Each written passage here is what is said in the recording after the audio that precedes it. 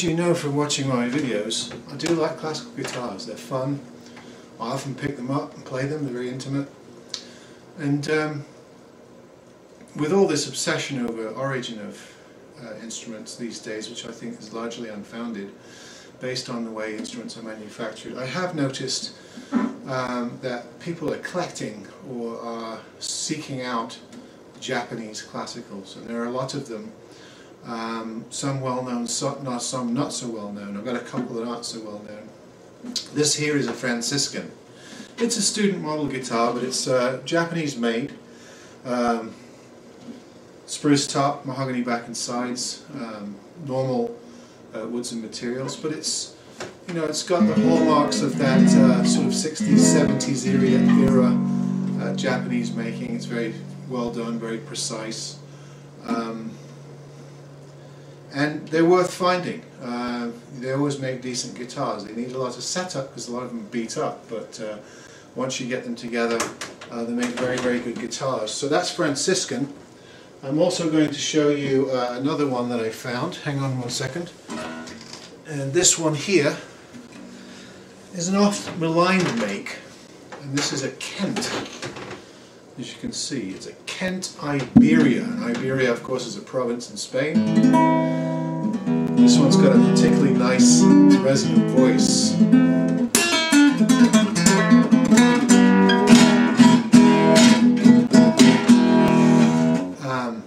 Very clear, nice, precise bass tones, not muddy.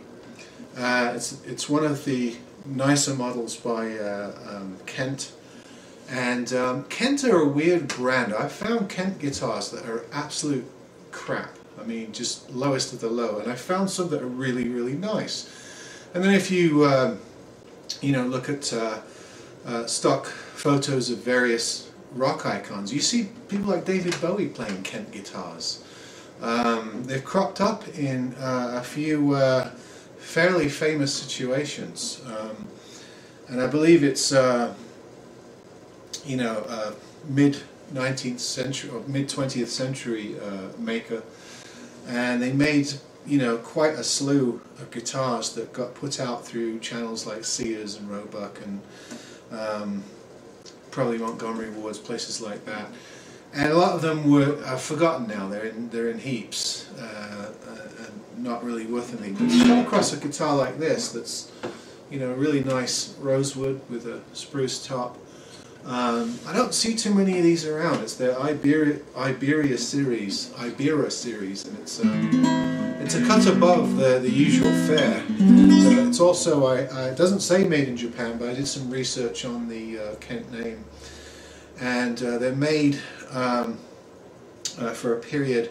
They made this model in Japan in the 60s and early 70s. So it's worth keeping your eye out for. It's very nice rosewood board and bridge.